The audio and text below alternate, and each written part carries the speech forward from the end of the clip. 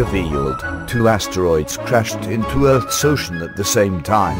Geologists have discovered the craters of 2 large asteroids they believed crashed into Earth simultaneously. Scientists from the University of Gothenburg in Sweden found the impact craters just 10 miles apart in Jämtland, Sweden. It is believed they are the world's first confirmed simultaneous significant craters. One of them is a huge 4.7 miles wide, while the other spans 1.3 miles across. The space rocks, which struck in the sea, would have caused devastating tsunamis, and could have even wiped out some species, scientists believe.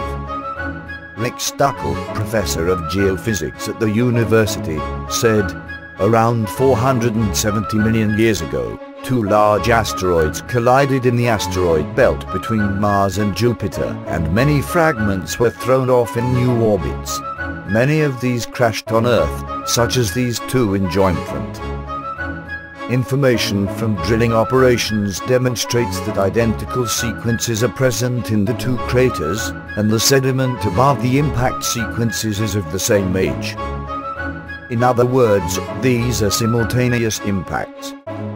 At the time, Jämtland was under a shallow sea.